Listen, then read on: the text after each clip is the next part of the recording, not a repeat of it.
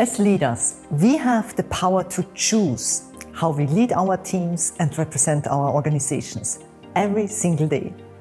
And yet, all too often, these choices are made without intention, without understanding the impact our actions may have on those around us. Successful leaders, however, choose a different path. They choose to lead by example, set a tone and drive positive results. They choose a leadership style that is authentic, that not only reflects their own values, but also resonates with the organization's core values. They choose to control their emotions and thus their reactions to being better able to respond effectively in any situation. And this is where emotional intelligence comes in. It's the ability to understand your own emotions, biases and assumptions and those of others, enabling you to work more effectively with people, managing difficult conversations more skillfully, and creating a workplace atmosphere that encourages collaboration and fosters respect. And with the right tools and techniques, anyone, regardless of their role or seniority, can unlock their potential as a leader and represent themselves and their organization best possible. Because very often people then ask me, so give me a recipe. Tell me something. What should I wear? How should I pose? What should I say? And I say, well, it's not as easy as that, because look at your yellow labels. We have 300 individual people here. They all want to be known for something different. But if you want to fill up the gaps between your yellow label and your orange label and possibly what you found out in between, I have a few general recommendations for you. One principle I found is true for all of us, and for every successful leader I've ever met in any organization, is that successful leaders, they appear, behave and communicate like successful ones long before they actually became one.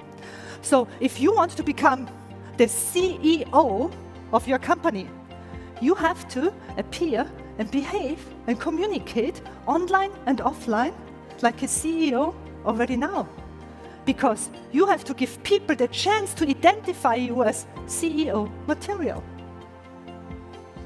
Another concept that I find is true is that successful leaders, they appear, behave and communicate confident. They are just who they are, no matter their age, no matter their body, no matter their gender. They walk into the room and we all know they are there because they are confident. If you are not confident about yourself, how can you expect us to feel that way when we experience you? We can feel that. You must love yourself every single day more than you did yesterday, because we need to feel your confidence too. And successful leaders, they appear and behave and communicate authentic. They know exactly what is on their yellow label and they live by it. That's why sometimes we have leaders who walk into rooms in cowboy boots or in flip-flops or in a hoodie, because they know exactly who they are and they live by it their entire life. But as long as you didn't invent a multi-billion-dollar company in your garage, you are not allowed to wear flip-flops and a hoodie at work. But you can live by your word, your authentic true self, the word that you have written down on your yellow label. Successful leaders appear, behave and communicate professional. And yes, professional might have looked different 50 years ago than it looks now. Professional might look different in Silicon Valley than it does in New York. But there must be a base, a red thread. And that has a lot to do with the respect that we show to ourselves and each other. Because really successful leaders, they appear, behave and communicate respectful. First and foremost to themselves. Because they understand, I am the most important person in my life. It's not your spouse, it's not your boss, it's not HR. You are the one who is responsible for yourself, and therefore you must show yourself some respect and start investing in yourself first. Making sure that you care about yourself first, so that others believe you have the ability to care about them too. And even if you think they only have the big picture in mind, the reality is that successful leaders, they control every puzzle piece of their image. They appear, behave, and communicate very controlled, because they put together a story for us every single day, online and offline, because they know how they can influence the way we think about them. A leader with high emotional intelligence is better equipped to understand the needs of their team and make decisions that reflect their genuine care for those they lead. Leaders with strong emotional intelligence set an example of empathy and respect that radiates throughout the organization. An image of leadership that shows up every day in the way they appear, behave, and communicate, in person and in the digital space.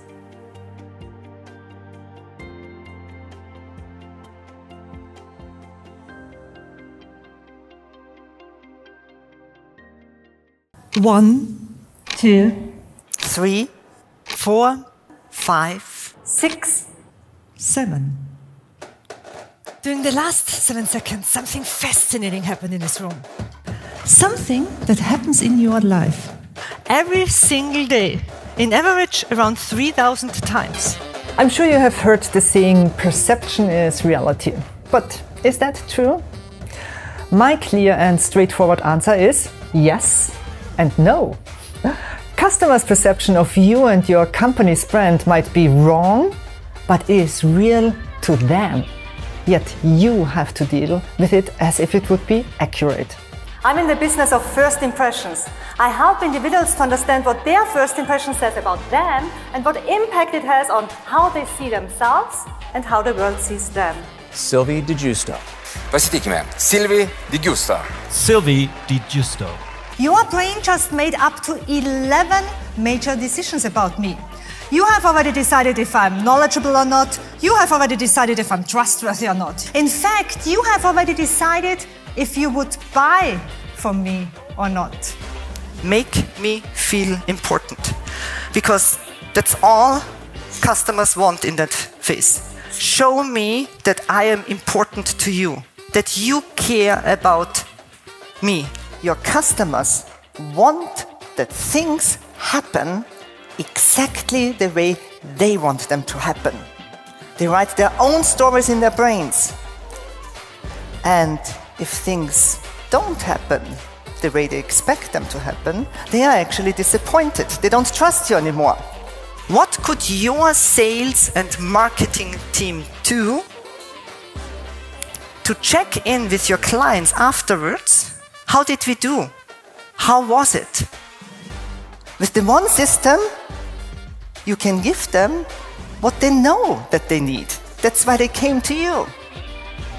But with the other huge system with the potential, you can give them what they even didn't know that they needed. And for every successful leader I've ever met in any organization is that successful leaders, they appear, behave, and communicate like successful ones long before they actually became one. Because you have to give people the chance to identify you as CEO material.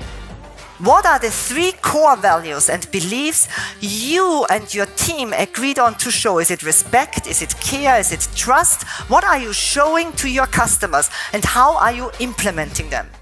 Do you know what your employees actually are talented in? What are their natural talents? And do you allow them to bring them to the table into your customer experience? Sylvie is great to work with. She is energetic and she engaged the audience. I would absolutely recommend Sylvie. She was impressive enough that I wanted to buy her book and I want to take it back and share with others, and I'm definitely going to recommend her. Could you please write down the first word that comes to your mind when you think of me?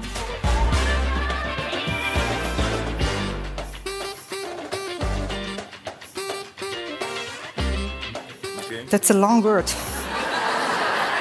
Very interactive, very engaging. Engaging, fun. Truly engaging. Engaging. Sylvie was incredibly engaging. Really engaging. One of the most engaging sessions I've been to. Your image is like a puzzle that you put together every single day. It's like thousands of pieces. And the only person who can control this is you. Thank you.